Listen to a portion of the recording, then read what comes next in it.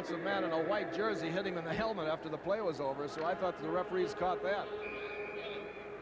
That moves the ball back to the 2-yard line. Really doesn't hurt them all that much. Half the distance to the goal line, and they had only moved out to the 4.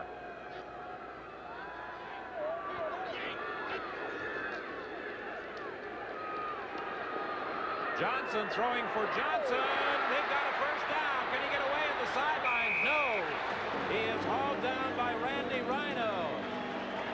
That almost was a touchdown play for the Alouettes.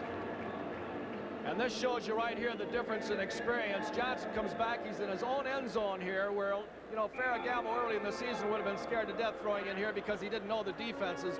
Johnson read the defense and got it out there, and it was just a great play by him. And it was thrown right on the end zone. This is the kind of a break they need early in the ball game to get under track. They are now at the 24, 1st and 10, the Alouettes scrimmage. Overstreet out to the 30-yard line with 8:04 remaining in the opening quarter. Larry Brune from his defensive back position came up to make the tackle. We remind you that this program is copyrighted and is strictly for the private use of our audience. Any reproduction, retransmission, or exhibition in whole or in part without the express written consent of the Canadian Broadcasting Corporation is strictly prohibited. 2nd and 4 for the Alouettes. Johnson over the middle to Scott. First down, Montreal. The ball at the 48.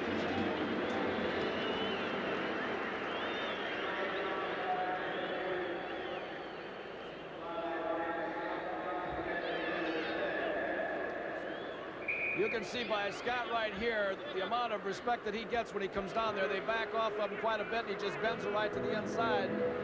They'll hit both of these outside receivers on post patterns a lot because those defensive backs are afraid of them going the distance right down the sidelines on a streak pattern.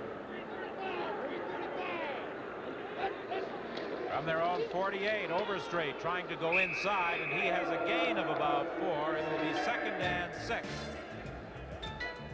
6 minutes and 49 seconds remain in a scoreless opening quarter.